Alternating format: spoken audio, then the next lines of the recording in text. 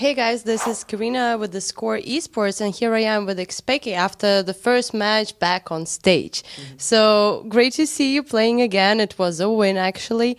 So tell me, how does it feel to be back on the stage? And I have a feeling that's a bit earlier than you expected. Is that right? Yeah. When I said I wanted to play, I never meant like in the regular season, especially like 2 or 3 weeks before playoffs.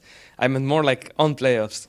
But yeah, unluckily Tristan got really sick, and he asked me if I could play. And well, honestly, I was not too confident, but I was like, well, if you're really sick, I can play, okay? But let's see how you feel. And the problem is, yesterday, one day before, he was like, I'm feeling super bad, you know. He couldn't even stand up from the sofa, and it's like, okay, I'll practice. And yesterday I was practicing, and I didn't feel too confident on myself.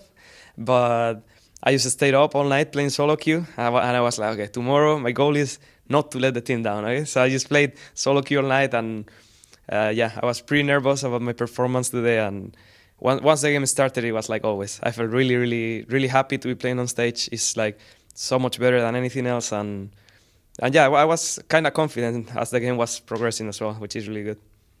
Well, this is interesting. Is there any high effect, like, you know, in Cloud9, high comes back to the team, they start winning? Do you think it's kind of this, that you being back on the roster gives like a bit of confidence boost?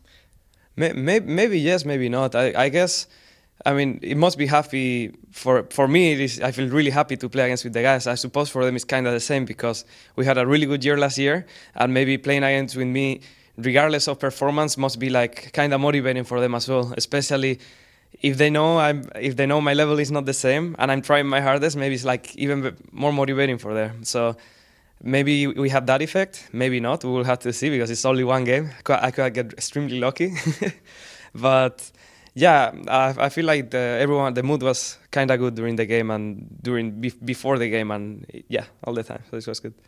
So did you do some like serious shot calling, and did you call some fights? I mean, in the end, the game was not super clean, so maybe you could also talk a little bit through the mistakes that were made. Yeah, at some point I derp really hard, because when you play a lot, you're used to every situation and every champion, and when you can get caught and we're not. And in this game, I was playing really careful, but there were 2 actions, like the action on bot lane. It was, I mean, I knew it was bad, so it's not like a bad action, but we were really wanting to fight. So it's like, okay, if we're gonna fight, we have to kill Desral. So I just flashed in, and died, which was not the best, but it was 1 for 2, I think. And then the last that they almost tried to end, it was like on mid I got caught, because in these situations, since I haven't played that much, it's like I know he will ulti me, and I was telling Maurice to stay in the middle, but then I saw Maurice was like stay moving. He was like hesitant, and I got really scared. So instead, I was a bit nervous, and then instead I could just flash, but I didn't flash. I stayed there. Then they hit me and killed me, and I was thinking, oh, I just lost the game completely. But those were the only 2 points I felt I misplayed individually, and for the rest, I feel like as a team we had a few bad moments, but overall we played really good, knowing that they were stronger, just avoiding team fights and stuff. And I felt really good with the game. It's just mistakes that we will have to improve, obviously, but I felt like we were confident while playing the whole game. Can you tell me in which play, like where is Origen right now? Because you had a kind of heartbreaking performance, let's say so, at IEM, and right now is half of the team, as I realized from the guys, are sick.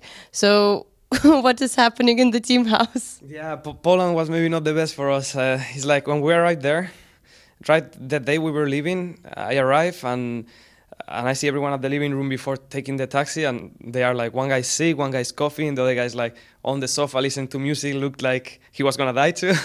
And yeah, on the flight when we arrived there, not everything that could go wrong went wrong, kinda. Like we had the schedule moved, we didn't have practice the first hours, then when we had practice we had no internet, so we had to wait. And the team they were really sick, and they were also getting like bad mood because of this. And I feel like with the mood the team had at that moment, and everyone being sick, it was really hard for us to actually win. I was surprised that it was close, that we almost won.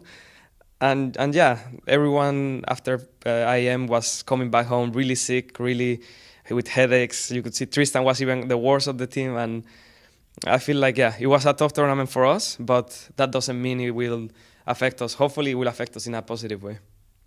Well, one of the positive things is like seeing you back on the stage, obviously. Can you tell me a little bit about practicing like meta picks and how good you are with what's OP right now? I mean, you've mentioned a few times that you haven't been playing actually that much. Yeah, I was a bit lost. In previous weeks, I was practicing, even with the team, some games a day or some blocks. But yeah, the last week, we wanted to practice hard for IEM, right? So I didn't play a single game with them. And even this week with IEM, we had only like 2 or 3 days of practice. And the first 2 days, Tristan played because we thought he will recover and feel fine, but he didn't. So I just had 1 day of practice. And I'm a person that is confident once I play a champion a few times, but obviously it was really hard because I only had 1 day to play, and I know there's so many OP champions. Like there is Corky, there is Queen, there is even LeBlanc, Twisted Fate, Asir is being played now. You can play so many things that I was like, what do I play? You know, what I need to play a few champions. Which ones are the best? Because I know some champions I can play really good are like not so meta pick right now. So I was really scared that I will not be able to perform on these champions. But with a few games, I get really confident and I try my hardest, and it went well.